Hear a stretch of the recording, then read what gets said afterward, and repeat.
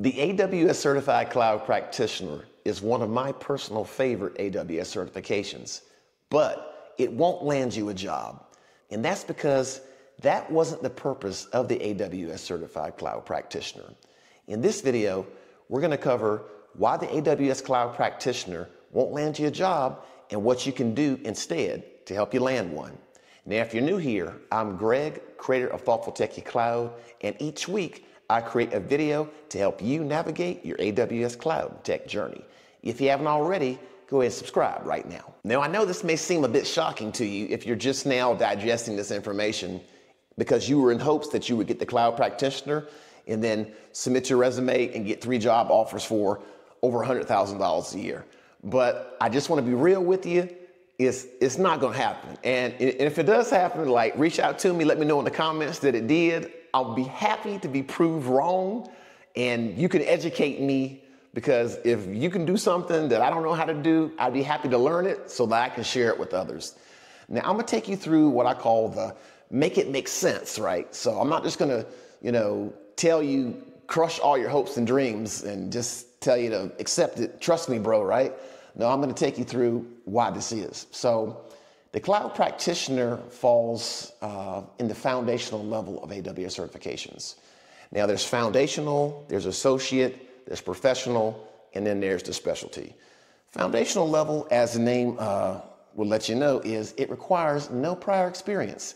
That means you don't need any cloud experience, you don't need any IT experience, or any technical experience, which is great if you are just jumping into the cloud. However, you can only learn so much in a foundational certification in order to be able to clear that certification. But once you get out of there, it just won't be enough. It's a foundational, high-level understanding of AWS cloud services, technologies, and terminology that the Cloud Practitioner will cover. And it's a good starting point for somebody just beginning their cloud journey. And it's also great for anybody who wants to switch their career into cloud, and for business employees looking to enhance their cloud literacy. So the truth is, in a cloud role, for example, let's say you want to be a cloud engineer or a DevOps engineer, right? You're going to need to bring a lot to the table to be able to clear that. And Cloud Practitioner is not going to cut it. Keep in mind now, I love the Cloud Practitioner, but the expectations have to be set correctly. Looking at the exam guidelines here, in terms of what Cloud Practitioner validates, you're going to need to explain the value of AWS Cloud. You're going to need to explain the AWS shared responsibility model, understand security best practices, understand the AWS Cloud costs, economics, and billing practices, describe and position core AWS services. So you get a service and you know, based on a set of services, which one is the best one to remedy a certain issue, or the best one to apply to that situation. And also identify AWS services for common use cases. Now, this is all great stuff, and this is going to carry you on your way to being a great cloud engineer one day and being a great DevOps engineer one day.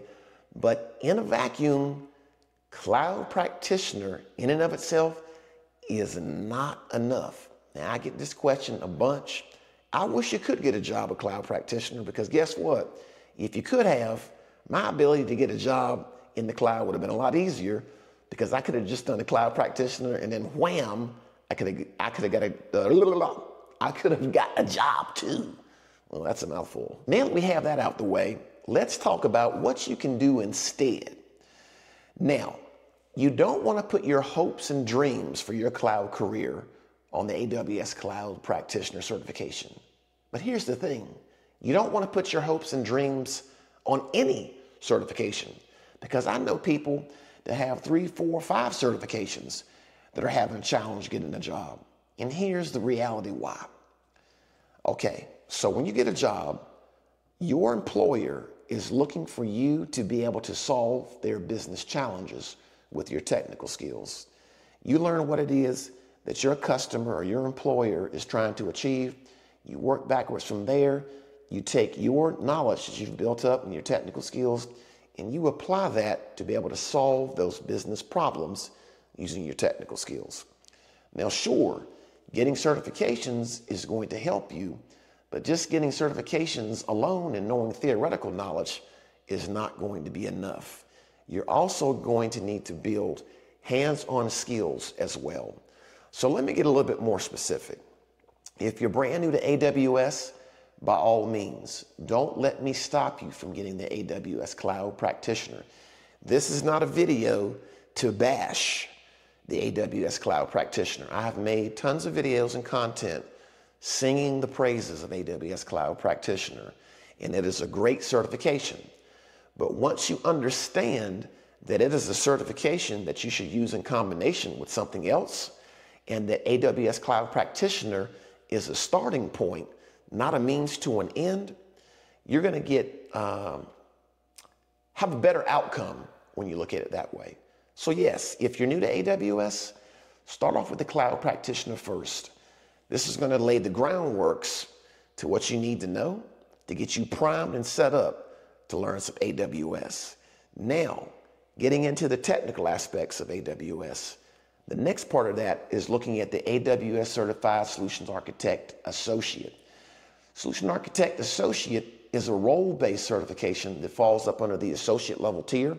This, of course, requires some experience, and now you're going to be looking through the eyes of a Solution Architect Associate role, and you're going to need to know how to build secure, cost-optimized, operationally excellent, reliable, and performant applications in AWS Cloud. AWS Skill Builder, which is a learning platform by AWS, has tons of training that you can use to help prepare for this certification.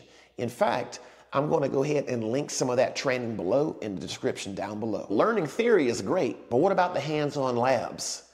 AWS Skill Builder has tons of labs you can do. You can take a look at Builder Labs, which you can do hands-on labs there. And there's another thing you can take a look at called AWS Cloud Quest for Solution Architect role.